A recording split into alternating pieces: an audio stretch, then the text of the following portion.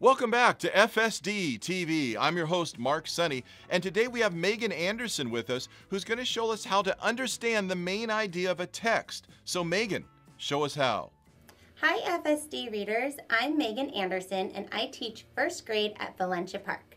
I'm so excited to be able to read with you today, and after we read, we are going to focus on understanding what the central message of the story is by retelling the key details. So this is a great way that we can work on our comprehension. Remember, comprehension is remembering what we read.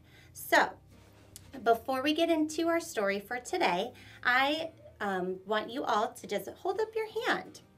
All you'll need to practice this with me is your hand and your favorite story. So let's think of our whole hand as the central message. So what the whole story is about.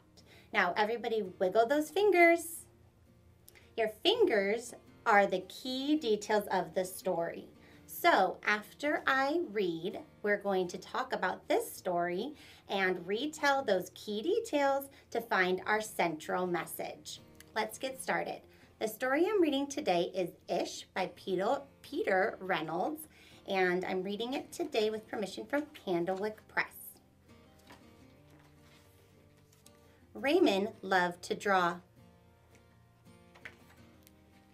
Anytime, anything, anywhere. One day, Raymond was drawing a vase of flowers. His brother Leon leaned over his shoulder. Leon burst out laughing. "What is that?" he asked. Raymond could not even answer. He just crumpled up the drawing and threw it across the room. Leon's laughter haunted Raymond. He kept trying to make his drawings look right, but they never did. After many months and many crumpled sheets of paper, Raymond put his pencil down. "I'm done." Marisol, his sister, was watching him. "What do you want?" he snapped. "I was watching you draw," she said. Raymond sneered. "I'm not drawing. Go away." Marisol ran away, but not before picking up a crumpled sheet of paper.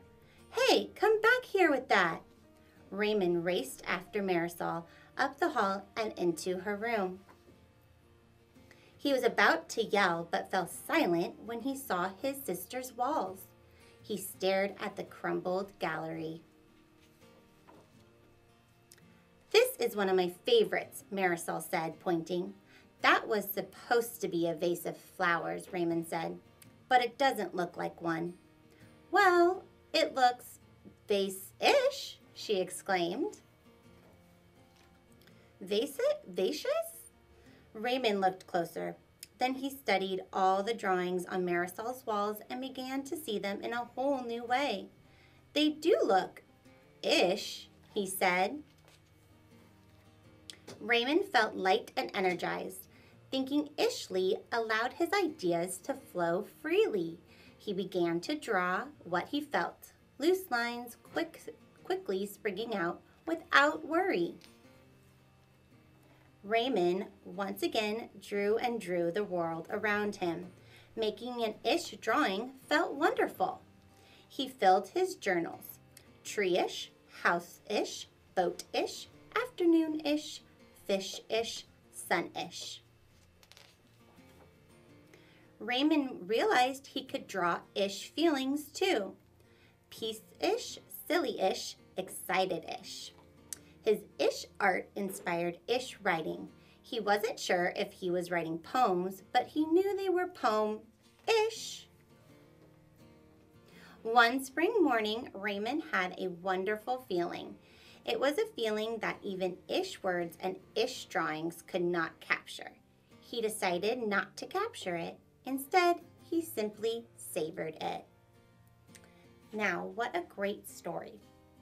To better understand what we read, let's practice retelling key details to figure out the central message. To start, Raymond loved drawing, but he never thought they looked right.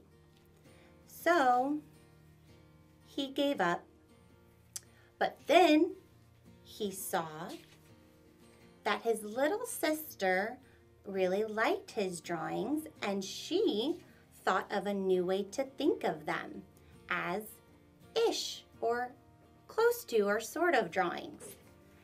This helped Raymond feel like he could draw anything because he wasn't trying to make it perfect, and he enjoyed art again. So thinking about those key details, what could the central message be? I think the central message from the story Ish is that it is okay to not be perfect as long as you're trying your best and doing something that you love. So today we practice with this story.